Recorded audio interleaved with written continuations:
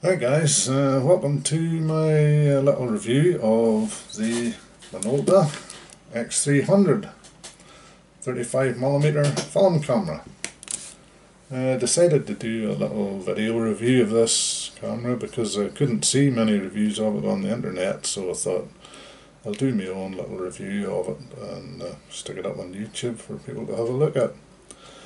So let's talk about the little camera a bit. First of all, the Minolta X300.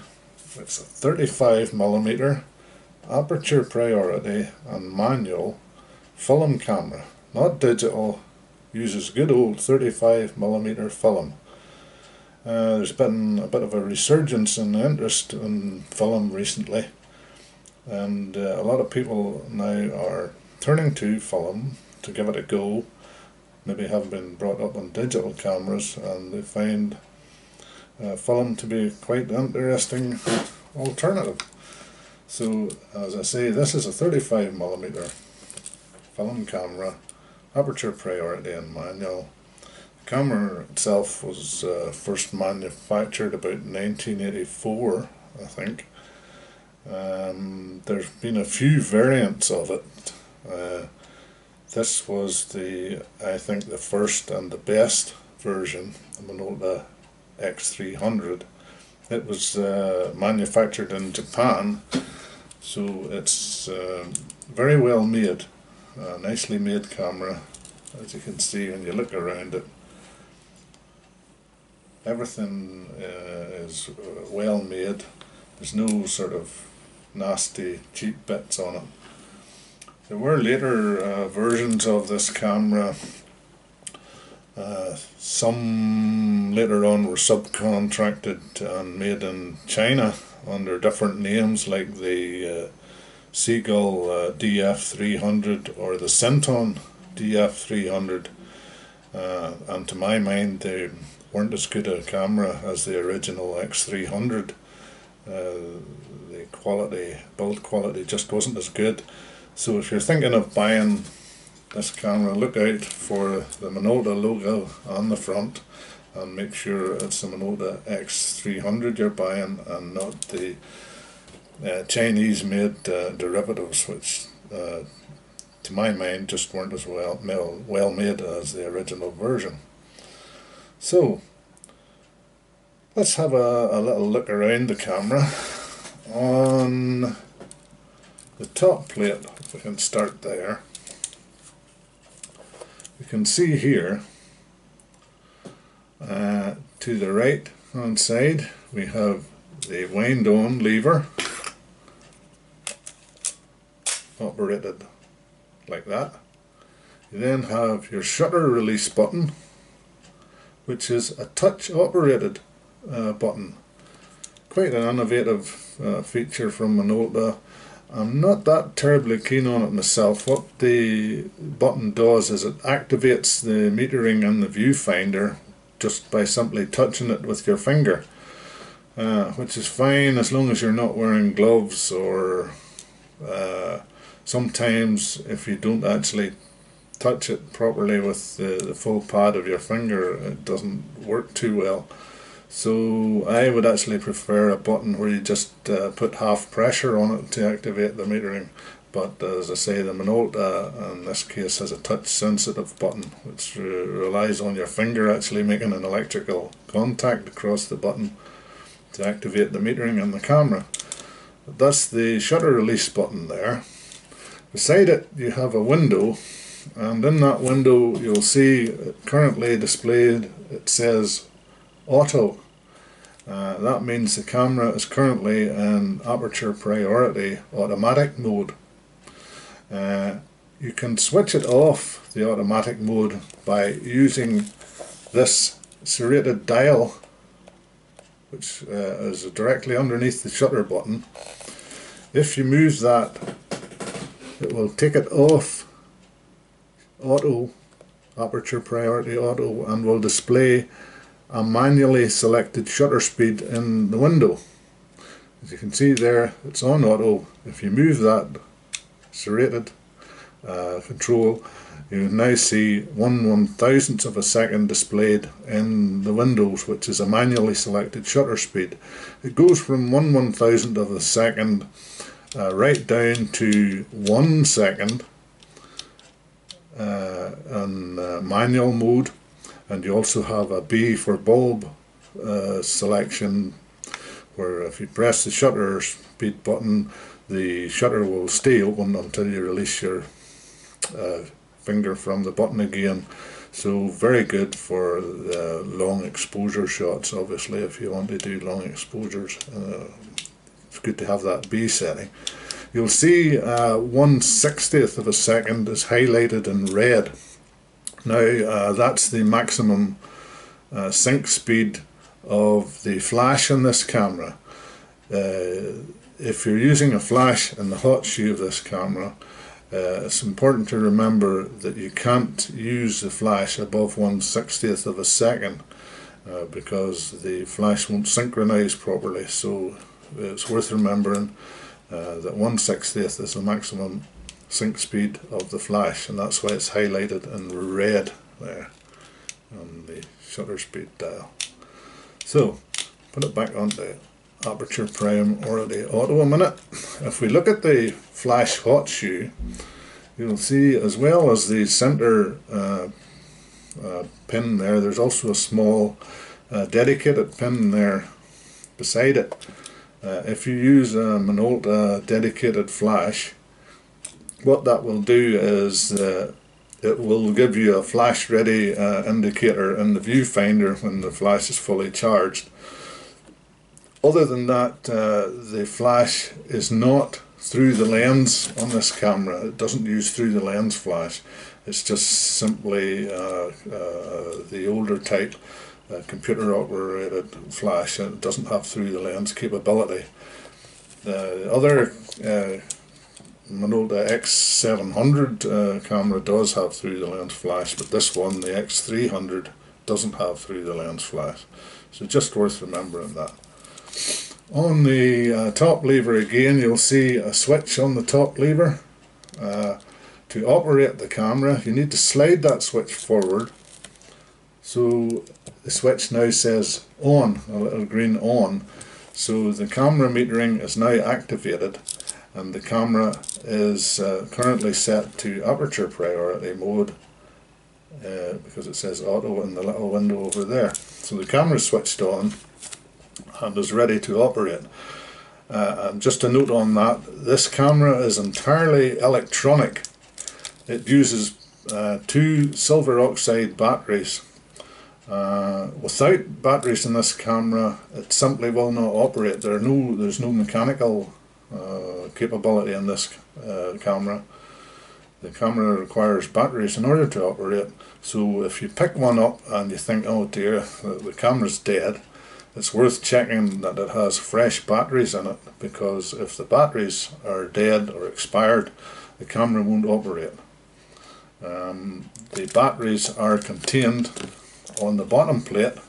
You'll see a little coin operated cover here. Simply remove that and you can pop 2 silver oxide SR44s are the best batteries to put in it. You can use LR44s, but they don't last as long as this SR44 variants. While we're on the bottom plate, you can see here beside the battery compartment there's also a standard tripod socket for setting the camera up on a tripod if you want.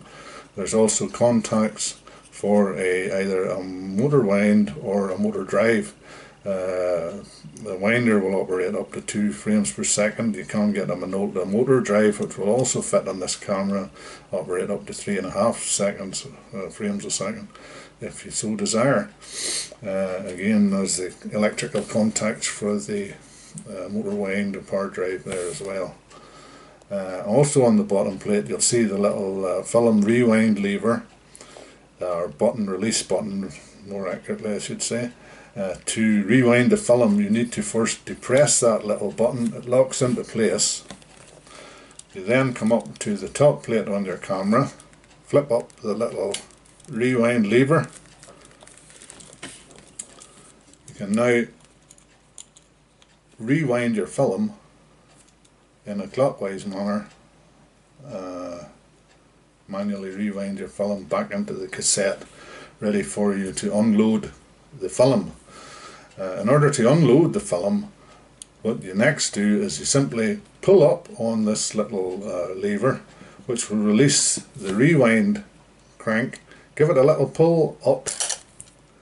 The film back will now spring open. You can open up your camera back and take out your film cassette. It will be rewound back into the cassette at that point. To load the film, you simply put in your 35mm canister on that side. Make sure that this rewind crank is pulled up, which will allow you to put the film canister in there. Push that down. Bring your film leader across and hook it in there on over the sprocket and into the little recess there. Close up your camera back. Wind the camera on a couple of frames. I haven't it switched on. There we go. Wind it on about 2 frames and you're ready to go. The film speed, the film frame counter is there and will be set at number 1, giving you an indication of how many shots you have taken. So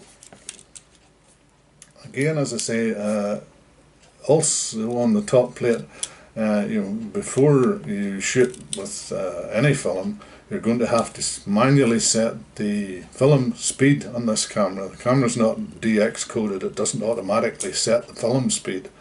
So depending on what film speed you happen to be using, say you're using a 200 ISO print film, then you'll have to set 200 ISO in that little window there. You can see it there, to make sure the film speed is correctly set. If for instance you're using say a 400 ISO film, in order to change that value, there's a little button there, as you can see beside the rewind crank. You simply push that down, it's spring loaded, hold it down and then operate the lever, the little dial, and you can see the film speed value will change in the window. So if I move it to there, it's now set at 400 ISO, and I release that little button, spring loaded button, and it's locked in place, so it will no longer rotate and you can't inadvertently change the film speed setting. It's locked in place with that little spring loaded button there. So that's how to change your film speed setting. That's your on-off switch for the camera, to switch the camera on and off. It switches the metering on and off. The metering on this camera in the viewfinder is LED metering. What you get running down the right hand side is a list of your shutter speeds, and the highlighted speed will be marked with a little red notch beside the shutter speed to show which shutter speed the camera has selected, depending on what aperture you happen to set the camera to. On the lens here, you'll see the aperture values on the lens there. You can change that. This particular lens runs from f3.5 down to f22. It's a Minolta lens. This particular one is a 2870. It's a Minolta MD or MC fitting is what the camera takes. So if you're buying extra lenses for this camera, bear that in mind. It takes Minolta manual focus lenses, either MD or MC series lenses will fit this camera. To change the lens, you will see here on this side of the lens throat there's 2 sort of buttons here. The top button is the lens release button. In order to release the lens, what we do is we press in that top button and rotate the lens counterclockwise about a quarter to half a turn, and the lens will release. When to refit the lens, you'll see it marked on the lens. There will be a red button. As you can see, the red button there, the red dot rather. What you do is we align that red dot with a similar red dot on the camera throat there. You can see it up at the top, there's a red dot. So we align these two red dots together and then turn the camera clockwise this time, and you'll hear it click into place. So that's the camera lens locked into place. It takes a wide range of lenses. Minolta made quite a variety of lenses for the Minolta.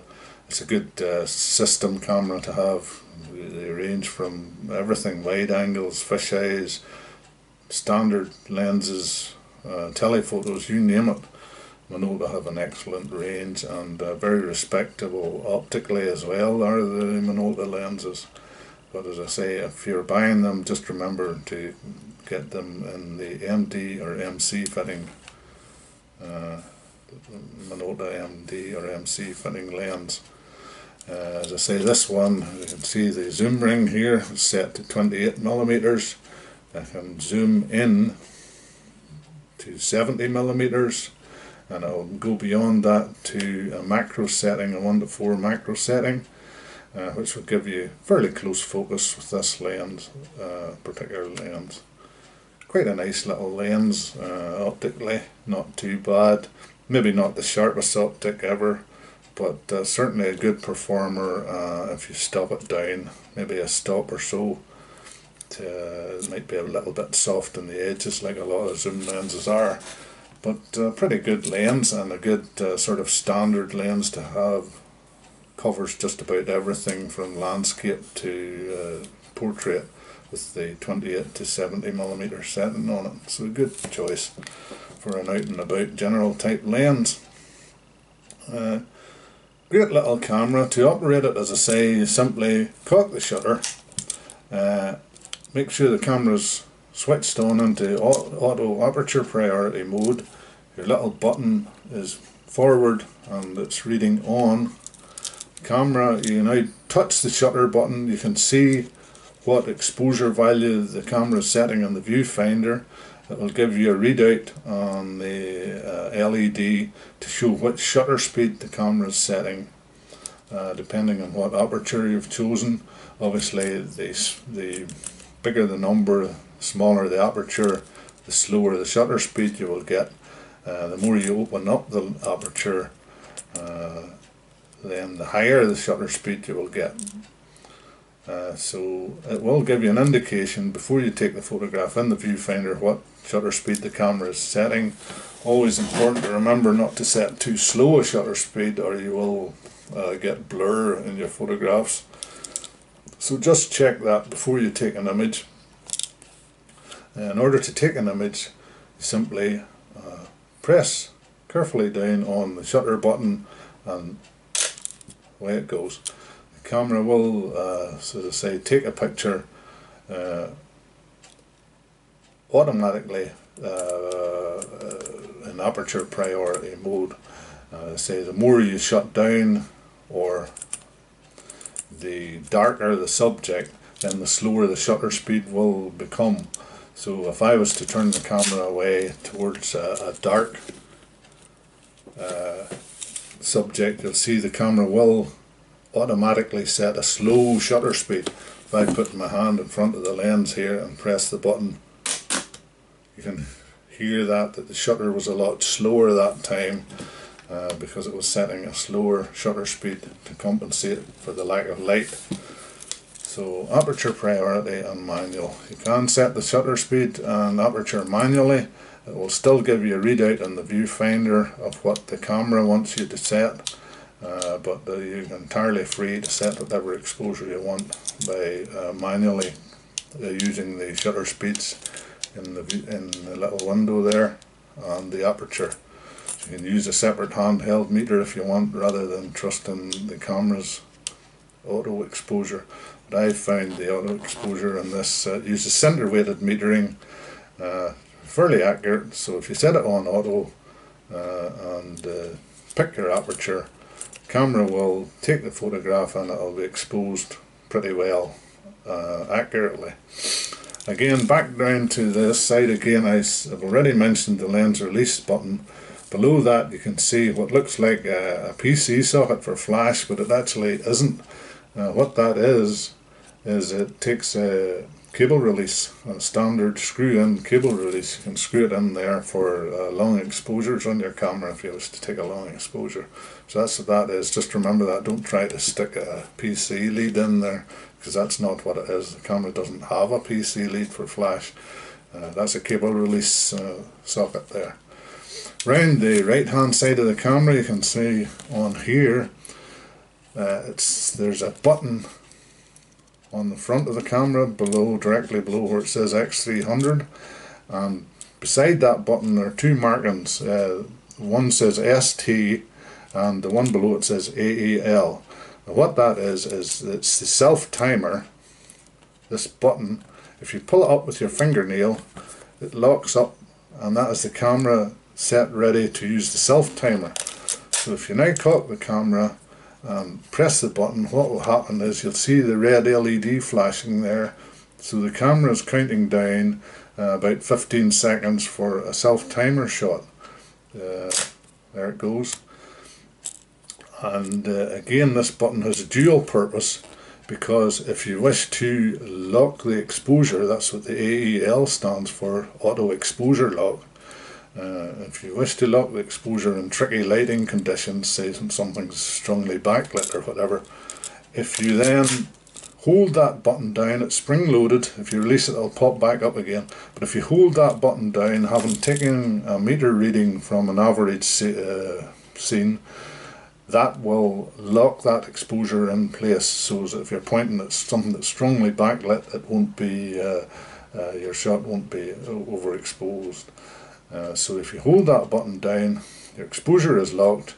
You can then press your shutter release button, and again, that's a useful feature. It doesn't actually have exposure compensation as such, but it does have exposure lock by using that little button on the front. Simply holding it down, your exposure is locked in place. Okay. So on the back you can see there's a little badge there. You can put a little, if you tear the little bit off your film canister, you can slide it in there to remind you what speed of film you have in the camera. It shows you the ASA and DIN equivalent settings there, so if you're in any doubt what film speed you're using, the 200 for instance, that's 24 DIN. 400 is 27 DIN, so just in case you're ever in any doubt what speed of film you're using in your camera. The film speed itself runs from about 16 ISO up to 3200 ISO, so quite a broad range there for the type of film that you can use in this camera. The metering will cope with a broad range of film speeds. So a good little camera, very well made. If you're wondering what that little window is there, that's just as your film advances, there's a little red line goes across there to show you how far on the film is. Don't really use that much, but it's there anyway. And obviously you have your little film exposure counter window there.